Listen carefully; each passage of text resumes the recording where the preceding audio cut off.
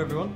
Tonight I'd like to introduce you to DIYbio, synthetic biology in a little bit, and my own kind of foray into this that I'm calling indie biotech and what I'm doing to help people make life at home in the biotech sense. So I'm going faster than I expected. So DIYbio is a take on the existing sort of naturalism that's already popular among people like in their homes, but it's kind of a more modern take, whereas the old one was mostly passive and observational, like, naturalism, watching birds. It's brilliant, but there was these things missing. The take on advanced microbiology, genetics, and biotechnology, where you're actively interacting with living things, perhaps on a genetic level, or perhaps just observe their behavior, learn more about them by doing. And that's what I'd like to encourage here. So why is DIYbio taking off now? It's not just me. DIYbio has been spurred strongly by the internet, where you have decades of scientific research available to you at the click of a button. You have collaborators, communities to ask, you have suppliers, and you have rapid prototyping, like that lovely MakerBot down at the back of the room. So as an example of this, I brought up OpenPCR, which is a project for some guys in San Francisco. And the PCR reaction is critical to biotechnology. It allows you to copy and paste DNA, but the equipment costs up to $3,000 to $5,000. Or euro in this case. All it does, to put it simply, is it quickly and accurately changes the temperature of a reaction at precise intervals between 3 different temperatures. And for that you pay more than most of us can afford to spend on a hobby. But OpenPCR took that concept with some rapid prototyping and $12,000 in community funding through Kickstarter.com and managed to make a piece of equipment that I'm holding in my hands here that costs only $512 and does exactly the same with more future potential because it's open source. So other open source gadgets include my own effort, the Dremelfuge, which uses a power tool to spin samples exceptionally fast. The Pearl Biotech Open Gel Box, which again, really expensive in the mainstream, cheap here, and the pocketable Lava Amp thermocycler designed for bushwork. So what do biologists do? Here's an experiment that a few people have done here, where you culture bioluminescent bacteria from seafood. They glow in the dark passively all the time. You can also extract your own DNA and learn more about your own genetics, bypass unethical gene patents.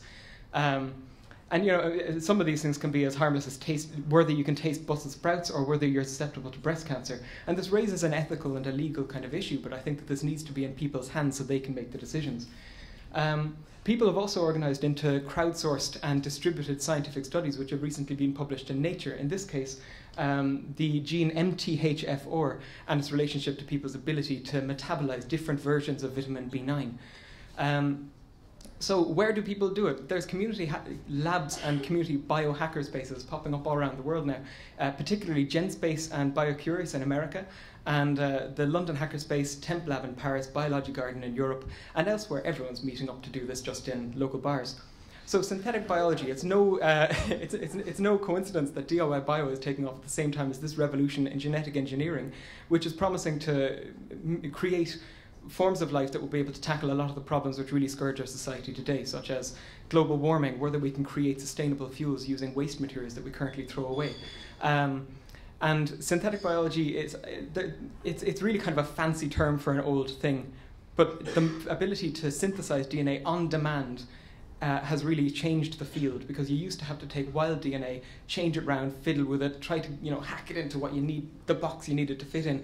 Whereas with synthetic biology, you can just order it over the internet. Now, industry love it for their big, expensive things, but little people want to use this for human and humanitarian things, like creating antibiotics on site in Africa so that people will actually be able to treat their own diseases.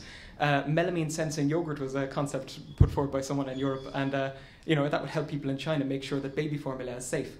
So what's the unmet need here that stops individuals from doing this? Mostly the middle thing here. The DNA constructs that people in the lab currently use to get work done in synthetic biology aren't appropriate for individuals. There are things like antibiotic resistance that you don't want amateurs to be fiddling around with. There's the issue of how easy it is to get the DNA in there, how stable it's going to be, and that's something that I'm kind of hoping to personally help with in the incoming months with a company I'm starting up called Indie Biotech, which aims to make a plasmid which will make most of the work of creating GMOs as simple, as safe, and as straightforward as possible, and will encourage people to use a better bacterium than E. coli, Bacillus subtilis, eaten by millions worldwide. So hopefully I'll be able to share a fermenting revolution in biology with everyone in Ireland in the coming months. So there you go.